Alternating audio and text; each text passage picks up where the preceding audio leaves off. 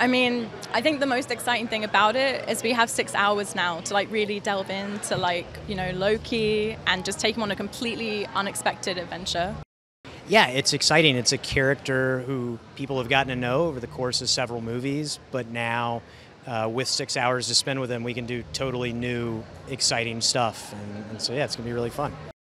Yeah, I mean, honestly, it's just a privilege to get to work on this show and with this character. I mean, you can hear them out in the crowd, like how loved he is. So honestly, we're just as thrilled as everyone else is that we get to continue his story.